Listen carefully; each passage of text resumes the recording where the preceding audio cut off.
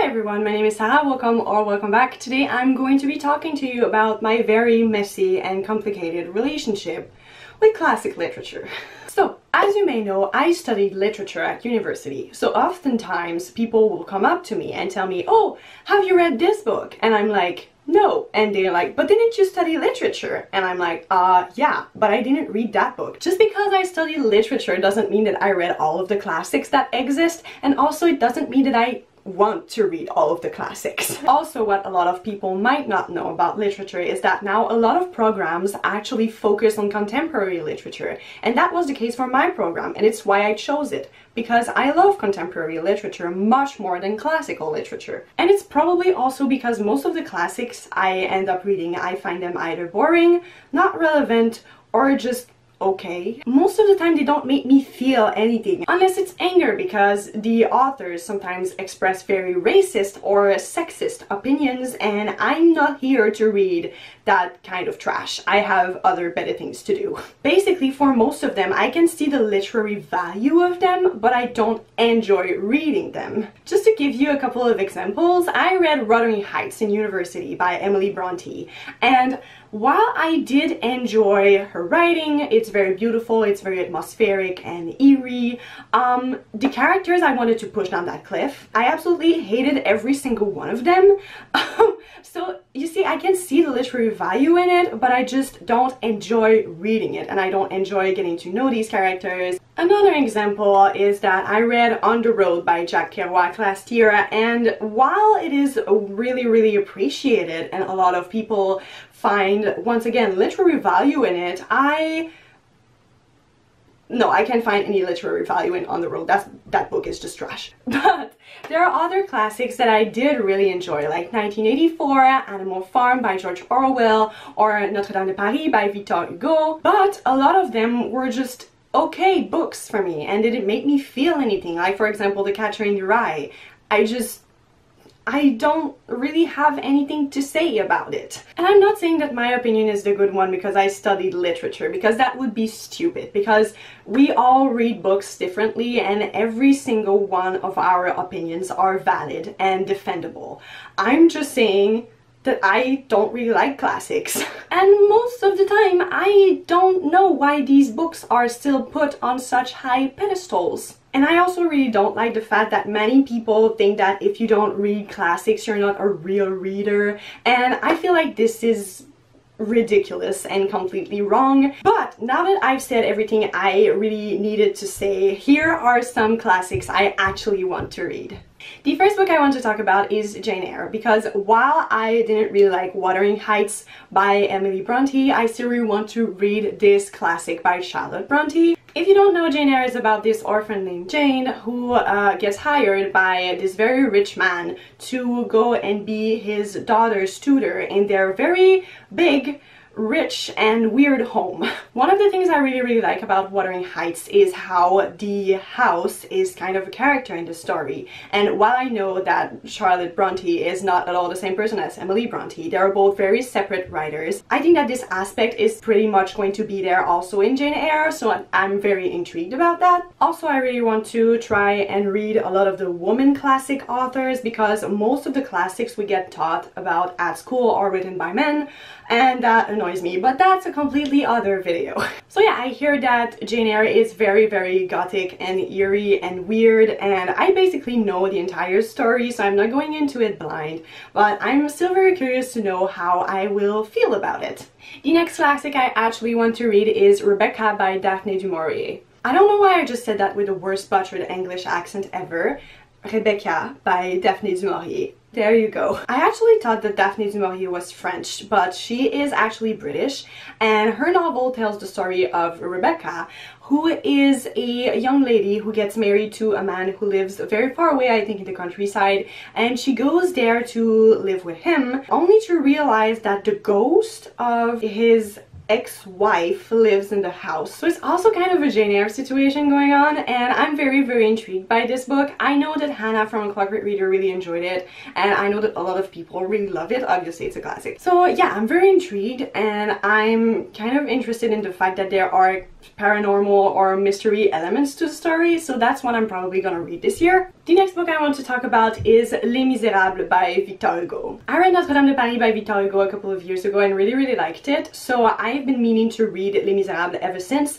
And if you don't know this about me, Les Miserables is actually my favorite musical besides Hamilton. I love revolutionary musical apparently, so I've been meaning to read the original work for a while, but like I said, it is gigantic and it's really intimidating, and I'm kind of scared that I'm just going to be bored because Victor Hugo has the habit of creating sentences that last 4 pages, and that really makes you extremely confused, or he will go on tangents and talk to you about like the cathedrals or Paris in general or whatever.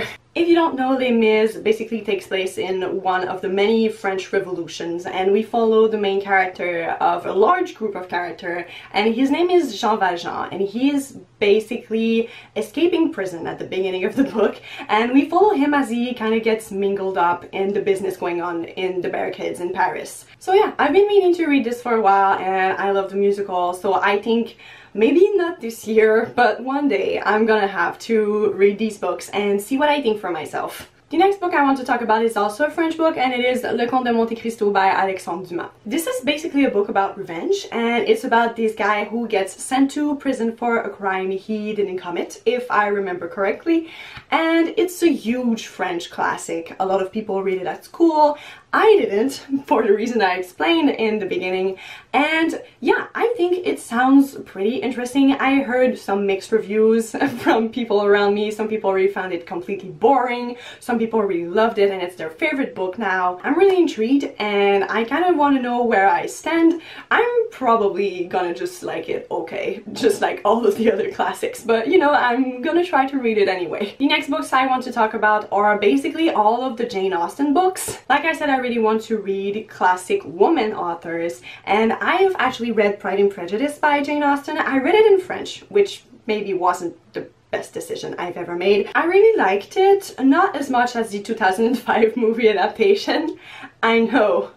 I really want to try her other books. I know that Sense and Sensibility is also a very popular one. I know that Emma is also a very popular one. Some people really like it, some people really dislike it. I also really want to try Northanger Abbey. I think I watched the movie for this one once. I don't remember.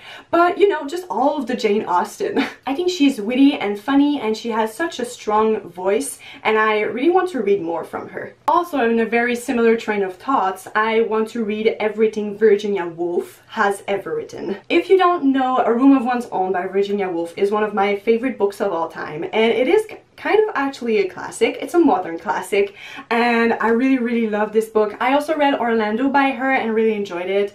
I want to read just everything because I love her to pieces.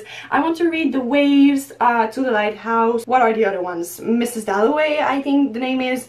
I just want to read all of them. I love how innovative Virginia Woolf was, not only in her writing but also with her characters and with the themes she explores, and I really hope I love all of her other books. When I was thinking about this list, I knew I was forgetting someone and I just couldn't put my finger on it, and then it came to me and I realized that I have never read Frankenstein by Mary Shelley.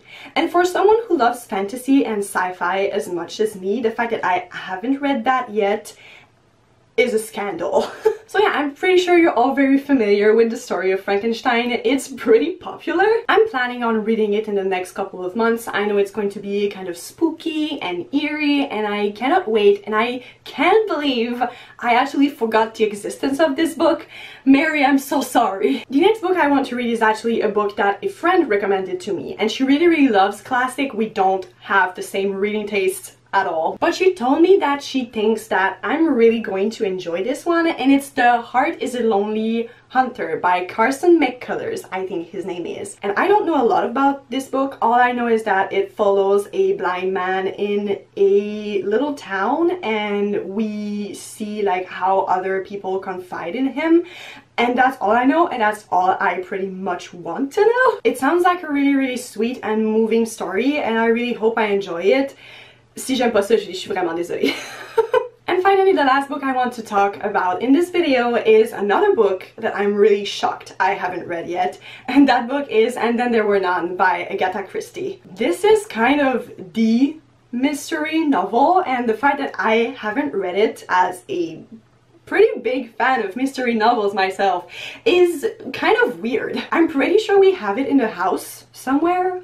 Like, it's somewhere in here, I just don't know where. Basically, it's about these 10 people, I think, that go to a very isolated island and murder starts to happen, and they all die one by one as they try to uncover who is killing everybody. It sounds very thrilling and weird and mysterious, and I'm pretty sure I would enjoy this one. Also, Agatha Christie is one of Louise Penny's favorite authors, and Louise Penny is one of my favorite authors, so I feel like we might get along fairly well, me and Mrs. Christie. But there you all have it. These are all of the classics I actually want to read. If you have any classics recommendations, please leave them down below in the comments and I will be sure to check them out. Also, if you have classic authors that aren't either French, American, or British, please leave them down below, because I realized that this list is pretty freaking white and I want to change that. I hope you really enjoyed this video. If you did, please don't forget to subscribe and I will see you in my next one. Goodbye!